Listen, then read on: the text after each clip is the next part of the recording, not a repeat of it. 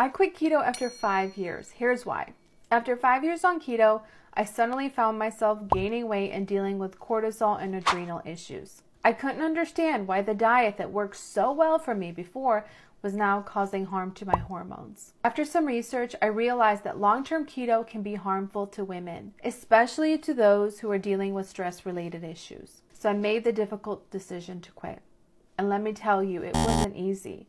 I had built my business and my brand around it, and it felt like such a part of my identity. But in the end, it was the best decision for my health. I switched to a carb cycling approach, and it has been a game changer. Not only have my hormonal issues improved, but I've also stopped gaining weight, and I'm finally losing weight in a healthy, sustainable way. Now, I am not saying that long-term keto is bad for everyone, but it's important to remember that what works for one person might not work for another one. Learn to listen to your body and make the choices that are best for you.